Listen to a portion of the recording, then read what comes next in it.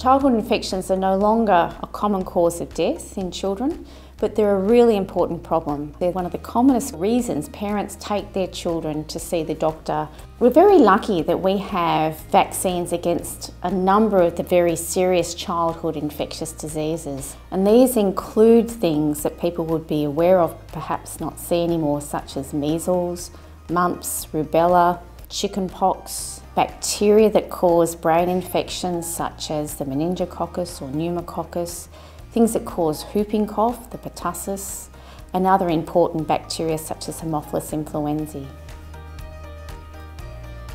Clearly, keeping up to date with immunisations is very important.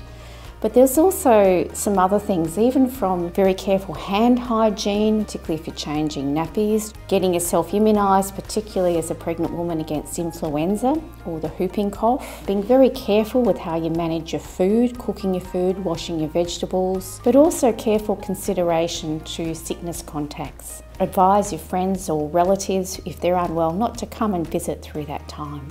I love doing research because I still have many questions about childhood infections that I want to answer. Already our research has uncovered some very important findings, and this has led to new diagnostic guidelines. In the future, we hope to develop some new vaccines and other public health measures that will stop infections getting transmitted and causing disability.